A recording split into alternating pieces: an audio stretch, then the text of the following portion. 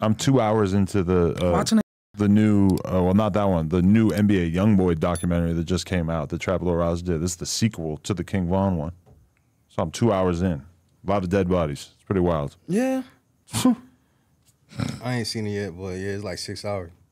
I'm tapped in. I started like almost as soon as it came out. It's almost kind of a blur because it's just so much information that he's cramming into my head with all these different rappers.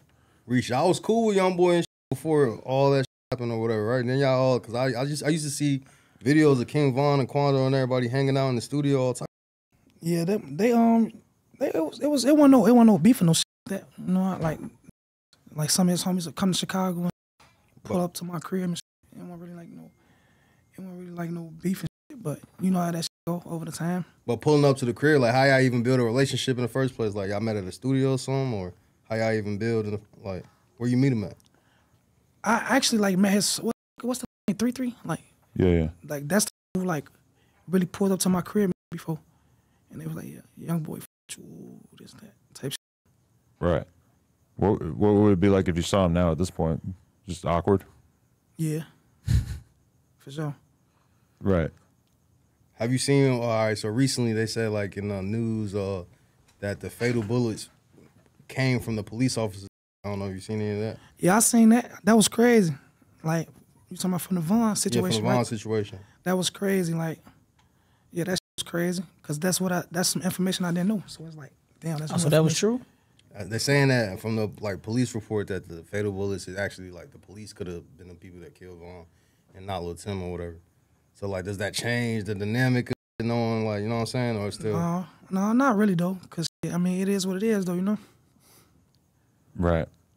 Okay, so I probably should have asked this question at the beginning, but what was going on the other day when you were out and about on Instagram Live and you ended up dumping a drink on a homeless guy's head? That wasn't even a drink. That was water, and I didn't do that.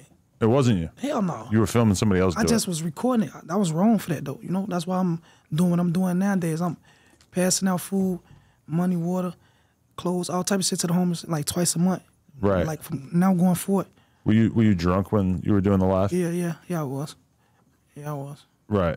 And it just kind of happened. Were you surprised when you got that reaction from people? No, I woke up in the morning and it was still on my page. I was like, what the fuck?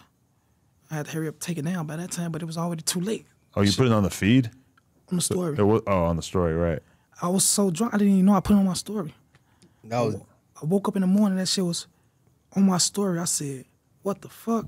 I had to hurry up, take it down by that time, but it was too late. Everybody was calling me, cussing me out, saying this, saying that. It's like even your friends, they were like, damn, that's a bad move? Yeah. Mm. Hell yeah. So what was it like doing this drive the other day with DJU? It was cool. I felt good about it, you know? I felt good like making other people happy and shit. Like I felt good giving back to the community and shit like that. That was in downtown Chicago? Yeah, that was in downtown. It was like actually like 3-4 places. Yeah. Hell yeah, I did. I felt good as hell doing that. I felt so good to the pro. I said I'm gonna always do it. You don't never think about, cause like there's another viral video. It's like when I'm not sure if y'all like. I think they said y'all stole a car. Someone stole a car, and then it looked crazy from the video. Cause it looked like you was bleeding out type shit. Everyone was scared when we seen it. It was like, damn. Nah. Yeah, that's cause I had got skint in my eye and I got skint in my mouth. And then when I was running out the garage from getting skint, it was like some nigga I don't know, and his girlfriend was right there like, yeah, he stole that car, And the police came and tackled me, boom. And that's when they came over the phone over my face and shit, acting like they was doing something. So you was shot though? I was skint. Yeah. You skinned your eye, right? I got skint in the eye and skint in the mouth. Like you see my mustache right here. Like you could tell like my shit got skint somewhere right there. I don't know which one it is. And there was another dude in like a hoodie. He was with you type shit? Like, I got hit in the head. Yeah, I got shot in the head. He was running both was running out that bitch. And so that was really just some like wrong place, wrong time type shit? Yeah, for sure. Hell yeah. Damn. Hell yeah, that was. That's crazy. Yeah, because they were trying to say they tracked the car down. No, he did track his car down. That's what he did. The nigga tracked his car down. But I didn't know the people who was selling weed was in the stolen car. Oh, all right, type shit. Yeah. I need everybody to check out NoJumper.com. We officially started a blog. It has in-depth articles about current events, music, etc., plus all of our content in terms of podcasts, interviews, etc. And you can get some exclusive new merch if you check out NoJumper.com, so make sure you tap in.